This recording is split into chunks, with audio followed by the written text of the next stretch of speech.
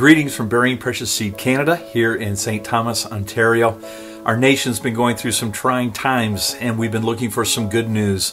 So I thought I'd send some. I hope this might cheer you and help you as we go through these days and soon be back together again.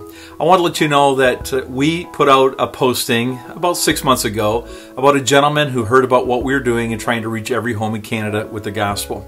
He was so excited that he wanted to do something special, and so he offered to match up to $100,000 US.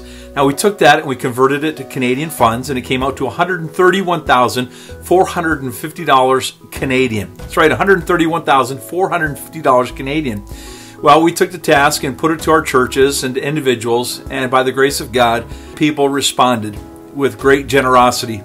And we were able to raise not $100,000, not $131,450, but $133,689.69. That's right, 69 cents. I will put in the extra, bring it up to the $133,690. Praise the Lord. What an incredible feat. Folks, together that totals $265,148.69. That's going to do a lot of John of Romans. Just 2 weeks ago, we mailed out about 35,000 more John of Romans to the Ottawa area, the rural areas of Ottawa. Pastor Stephen Michelle's dear wife sent us a note and let us know that they indeed got theirs, and so we praise the Lord for that. God's doing some great things. We are closing in on the 9 millionth John of Romans. That's right, 9 million John of Romans have gone out from here to the country of Canada.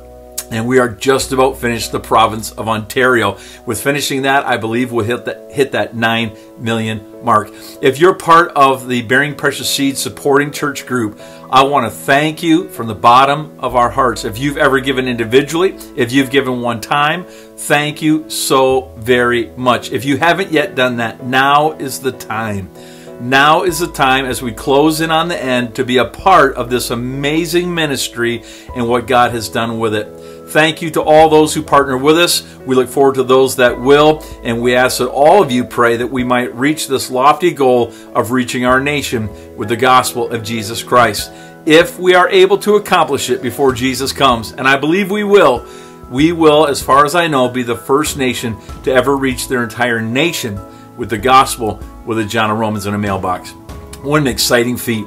Pray for those who have started in the United States to try and reach their counties and their cities with the gospel. And then pray about this, what we'll do after we reach Canada with the gospel. We'd like to reach another nation. We've been praying about Australia. There are about 22 million people, the same postage, so about the same size.